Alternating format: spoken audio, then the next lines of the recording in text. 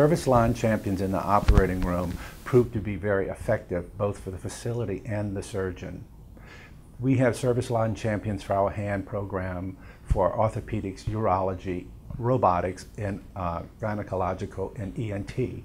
These are nurses or techs who love those particular specialties, and they work consistently with those physicians. We try to pair the physician and the service line champion together in the operating room, so there's a direct line of communication from the surgeon to us that if he needs new products or the products aren't performing well, he knows who he can go to.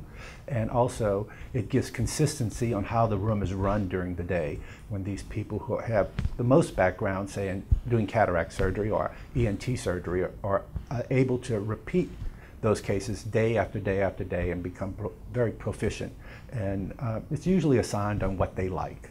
So the stakeholder has some good purchase power in those things too. When a service line champion is in the room, they usually know the idiosyncrasies of every physician and their requirements and their needs.